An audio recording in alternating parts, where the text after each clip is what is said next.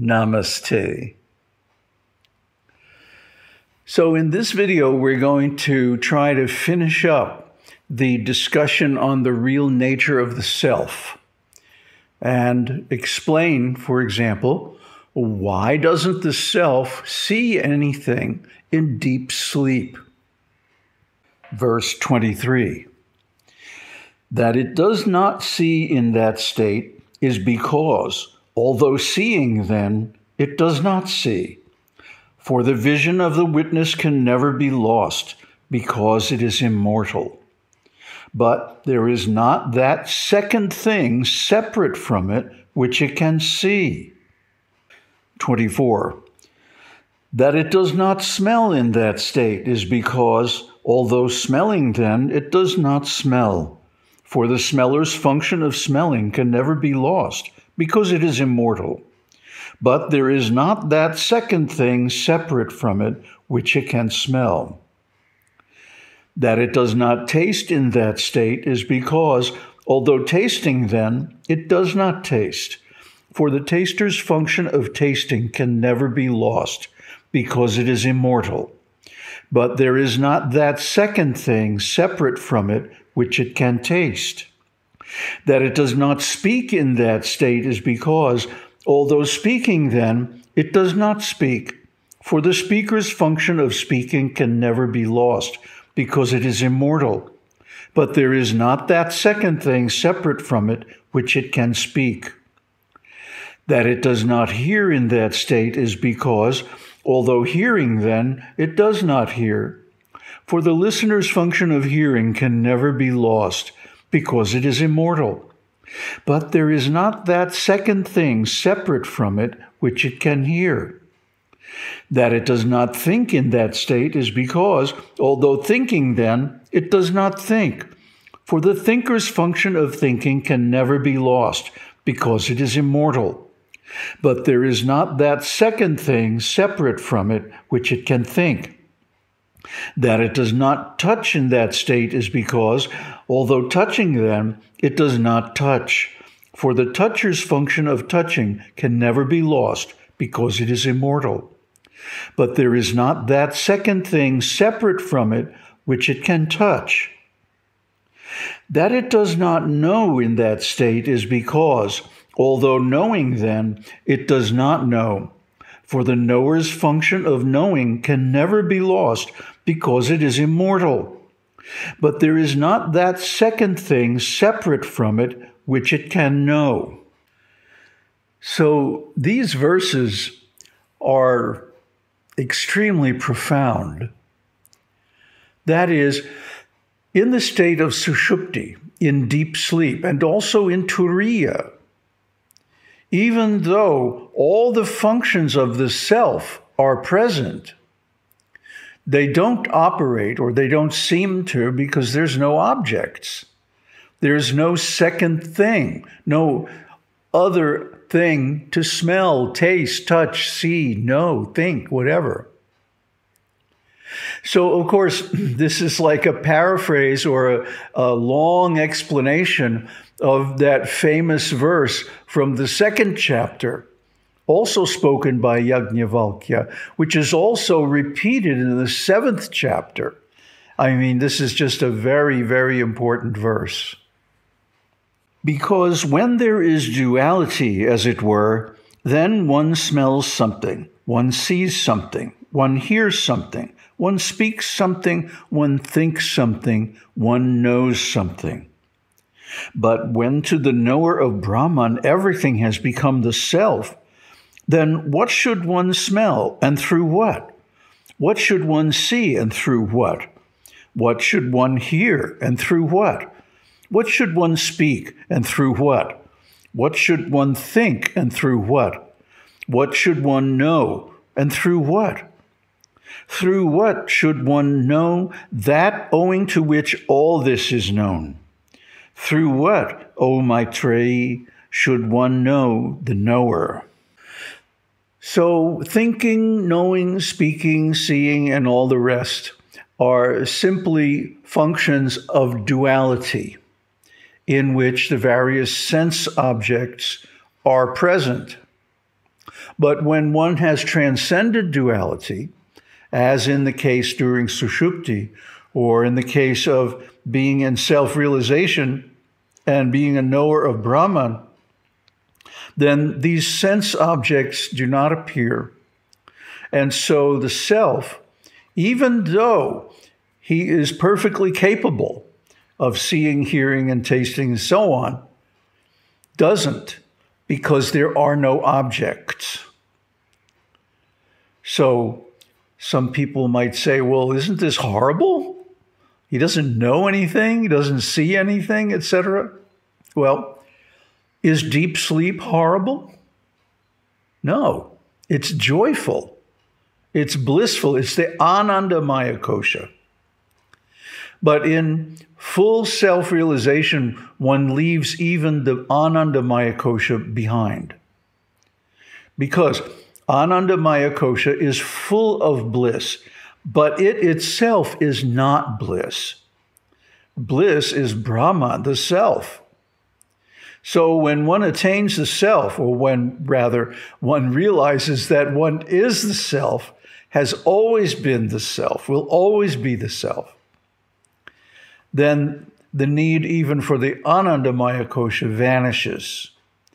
And there's nothing to see, feel, sense, touch, think, know, etc. This is not a bad thing. This is a wonderful thing.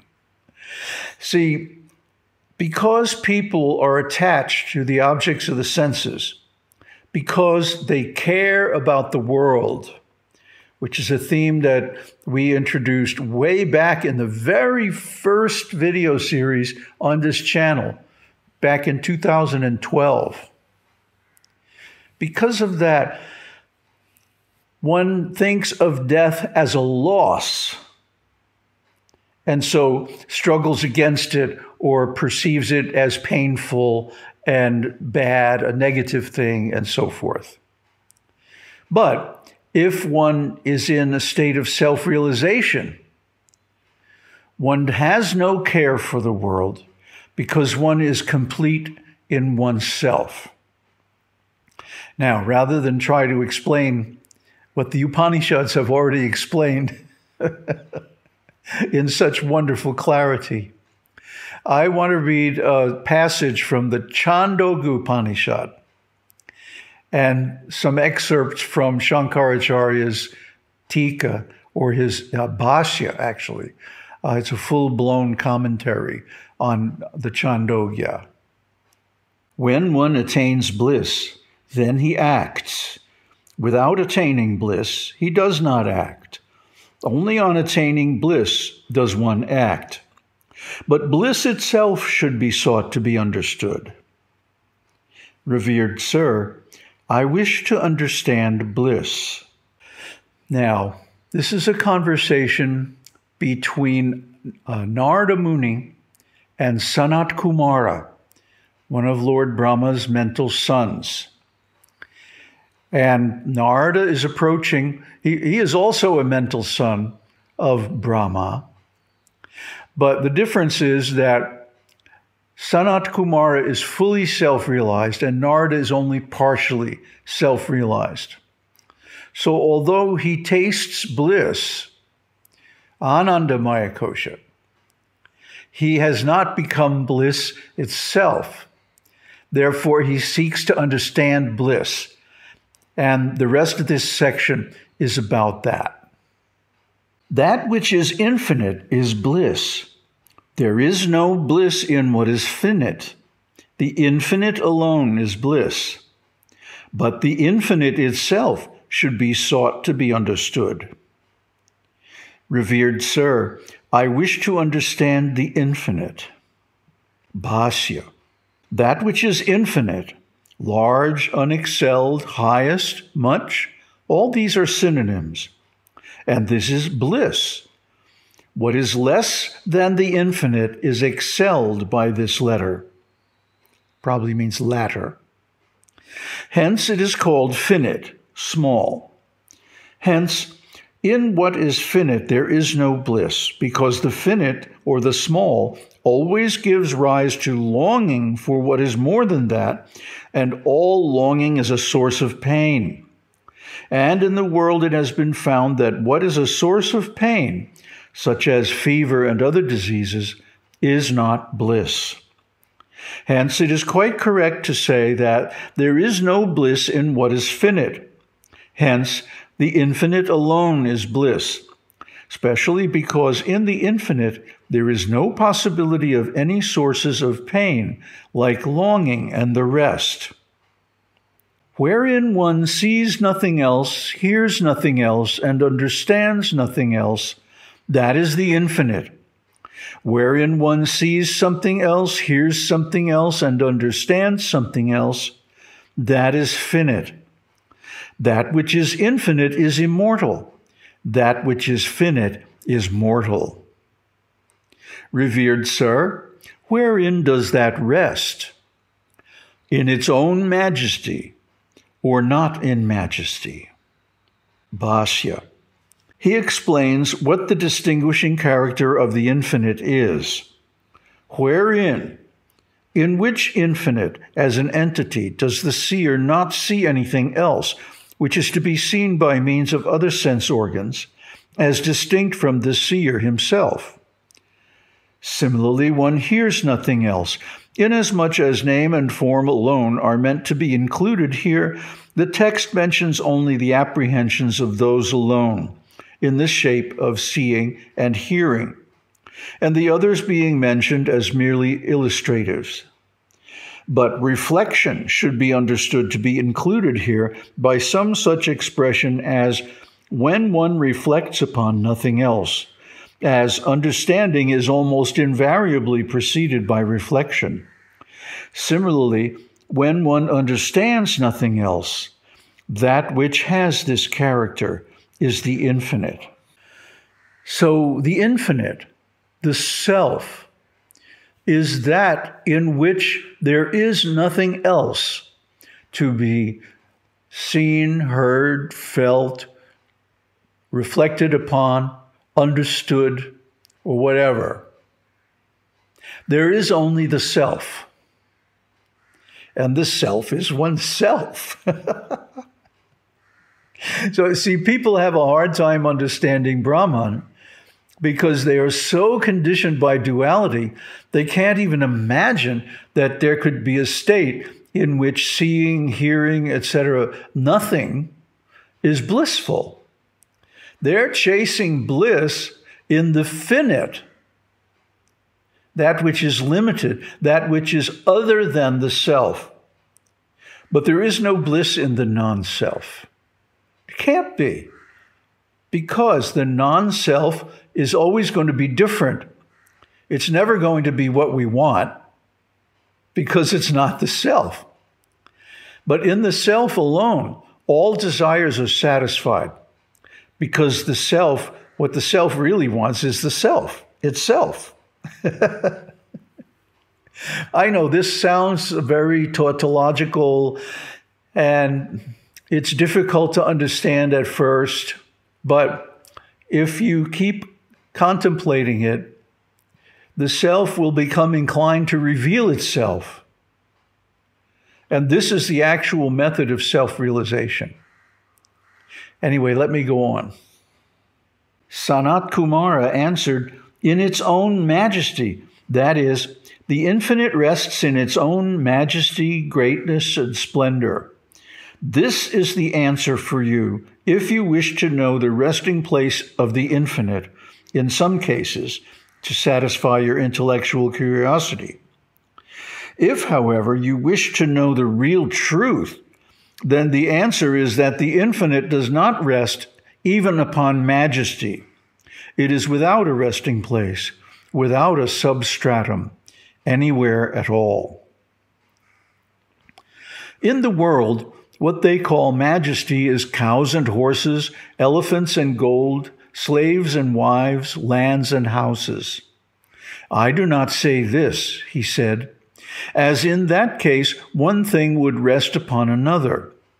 What I do say is this, that follows. That itself is below, that above, that behind, that before, that to the right, that to the left. That itself is all this. Next follows the teaching through the notion of I. I itself is below, I above, I behind, I before, I to the right, I to the left. The I is all this. Bhashya. It is explained why the infinite is not based upon anything. Because it is the infinite itself which is below, and there is nothing else apart from it, which is below it, upon which it would rest. Similarly, it is above, etc., as above. If there existed something apart from the infinite, then alone could the infinite rest upon something else. As a matter of fact, however, there is nothing apart from the infinite. The infinite itself is all. Hence, it follows that the infinite does not rest upon anything. In view of the assertion, wherein one sees nothing else, which implies the idea of container and contained, and the present assertion, that is below, which appears to refer to something not before the eyes of the speaker and is something different, it would give rise to the idea in someone's mind that the infinite is something different from the perceiving living self. In order to preclude the possibility of such an idea arising, there follows the teaching through the notion of I, which shows that the infinite is non-different from the perceiver, and it is the infinite itself which is spoken of I being below, etc., etc. Now follows the teaching through the self. The self itself is below, the self above, the self behind, the self before, the self to the right, the self to the left. The self is all this. One who sees thus, reflects thus, and understands thus, loves the self, revels with the self, enjoys the company of the self, and rejoices in the self. He becomes the self-sovereign, or king of heaven. He becomes free to do what he pleases in all regions, while those that know otherwise than this are ruled by others and live in perishable regions, and they are not free to do what they please in all regions. So this is the meaning of liberation and bondage. When the self is situated in itself, when the infinite, in other words, is only resting upon the infinite, then all there is the infinite, and there is nothing else to be perceived. Oh, but the infinite, the self, can perceive itself through objectless, unconditioned awareness. This is Turiya consciousness. So through this Turiya, or in the absence of any external objects at all, Turiyatita, the self revels in itself. It itself is its companion. It is its own enjoyment. It is not dependent on anything whatsoever. So this is the real meaning of self. This is the real meaning of Brahman. This is the real meaning of self-realization. And this is the state which is first glimpsed in deep sleep. Everybody loves a good night's sleep, isn't it? So everybody loves the self. The self loves the self. I love myself. You love yourself. You love to be in that state where only the self exists. In fact, it is a necessity of life, as I've pointed out several times, that if a person is deprived of deep sleep, they go crazy within just a few days. So the self, and being in this state where there is only the self and no other thing to perceive, is absolutely necessary, because it recharges our batteries, as it were. Huh? As it were. When some sees something else as it were, then there is something to experience. But when one realizes that all is Brahman, then what is there to see?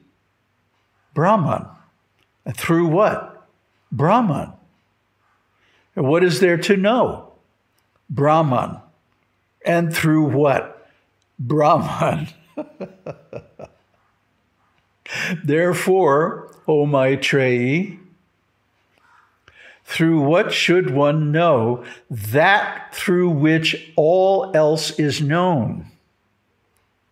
It can't be known. That's why there are no perceptions in Suṣupti and Turiyatita. In ordinary Turiya, the other states of consciousness are perceived. So Turiya is the substrate of all other states of consciousness. But in the absence of those states of consciousness, Turiya becomes Turiyatita. And this is the ultimate state. After the finishing of the body, when the body drops off, when the prarabdha karma is used up, and there is no more cause for any more actions, there is no more objects for any perceptions, at that point, then complete liberation is attained, and one realizes the self as Brahman, not as something less than Brahman, because if there's something less than Brahman, then one is always craving the full self. See, this is why we need deep sleep, because in waking consciousness and even in dream consciousness, we are less than the full self.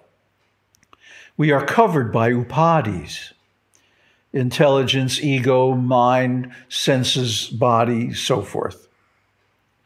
So in those states, there is always craving for the infinite, and therefore there is pain. Whenever there is craving, whenever there's desire, there is suffering. And desire is always going to be there in any state in which we are anything less than the self or Brahman. But of course, you know, the joke is that we are already Brahman. We have always been Brahman, and we can't really be anything but Brahman. Yet, by entertaining these upadhis, we seem to become less than Brahman, as it were, due to Maya, which is beginningless, inexplicable, deep and fundamental, because this is the complete or ultimate duality. The difference between Nirguna Brahman and Saguna Brahman, between Shiva and Shakti, between the self and the not-self, between the subject and the object. See, which makes consciousness possible. But consciousness, because it is dual, is always attended by suffering, because the self always wants to be infinite. And if it's not, then it strives to become so. And in the lower stages of consciousness, one tries to become whole by adding other things unto what is misperceived as the self, mainly the body. So one tries to acquire all kinds of objects and wealth and, you know, relatives and a wife and this and that and the other thing. But this only causes more and more suffering because at the root of it all, one still conceives of oneself as less than infinite. Otherwise, why are all these possessions necessary? Actually, they're not. That is why when one realizes the self, when one realizes aham brahmasmi, I am Brahman, then he becomes a Jivan Mukta, an Avadhuta, who is completely independent, self-supported, does not need anything else to be completely happy. Not that he is blissful, but he is bliss itself. In that state, there are no desires because one is fully the infinite. Talk about bliss. This is bliss never ending. So one should understand that actual self-realization is really indescribable. It's like words fail to approach the mind, the intelligence, fail to approach the self. Even consciousness cannot approach the self. The self is beyond all these. This is inconceivable, I know. But these words of the Upanishads are like fingers pointing at the moon. Hey, it's over there, you know. There's a wonderful passage in one of the Upanishads, I forget which, in which someone is trying to point out the North Star. And he begins by pointing out a tree. See that tree over there? And see that branch that comes up off that tree? And you see the tip of that branch? Now, if you follow that branch the way it's pointing just a little bit more, you'll see this little star. And that's the North Star. See? So this is why the scriptures exist. This is why the teachings exist. This is why the Jivan Muktas, out of compassion, try to teach others, even though actually from their perspective, there is no teaching and no need of any teaching because everything is already Brahman. Still, when we are Jivan Muktas, we can remember back when, before we realized Brahman, and there was all this suffering and all this desire and all this ignorance and all this incompletion, all this finite nature. And because of that, there was always this urge to try to become the self, to try to become infinite. And this is the driving force behind all human life. Whether it's in ordinary learning or scriptural learning, performance of religious rituals to gain good karma, or in development of bhakti, which is love of God, a God symbol, a metaphor of Brahman, or whether there is the quest for emptiness in meditation, neti, or whether there is finally realization of bliss in the form of turiya, that this is the fundamental consciousness upon which all others rest. But it itself does not rest on anything. And therefore, when one attains this, or I should say, recognizes it, because we are already Brahman, then one becomes the king of heaven and has the freedom of all the worlds. Aum Tat Sat. Aum Shakti Aum. Aum Namah Shivaya.